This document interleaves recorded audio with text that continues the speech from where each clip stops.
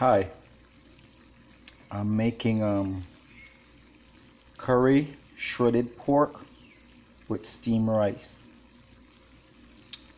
I'm originally a Belizean by birth. Lived in Texas for a long time, and I used to make perfect rice in Texas.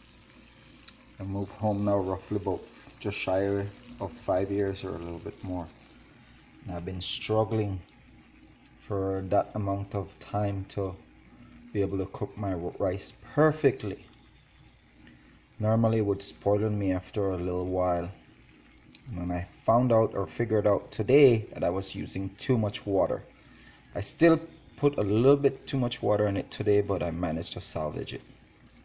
So I use Kuhun oil, coconut oil, olive oil, and I made 6 months back I made pork and beef steaks that I cooked slowly for a different meal, and I ended up with this amazing fat that was left over in the saucepan that I stored. I've been using that for a while. I used 1/8 cup of that oil, and that was the last.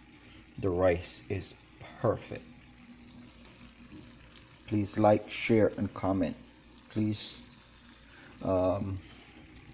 It's basmati rice with olive oil, Kuhun oil, coconut oil, and beef and pork fat, or lard or oil, or whatever you want to say. I'm not even so sure what it is, but it's just the meat oil with a cup and a half of rice, and the actual amount of water should have been 2 1/4.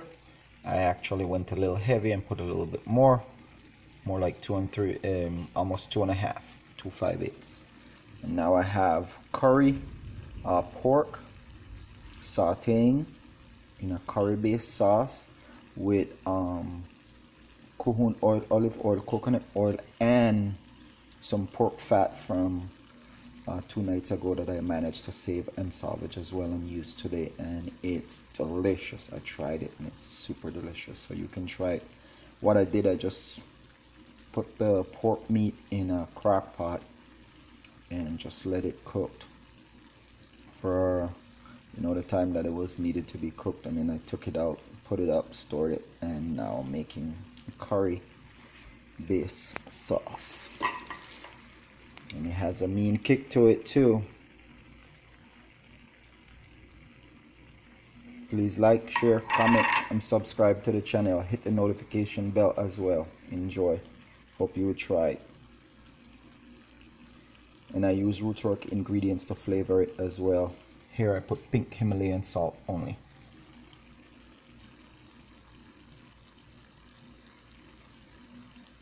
Oh, I can't wait to dig in.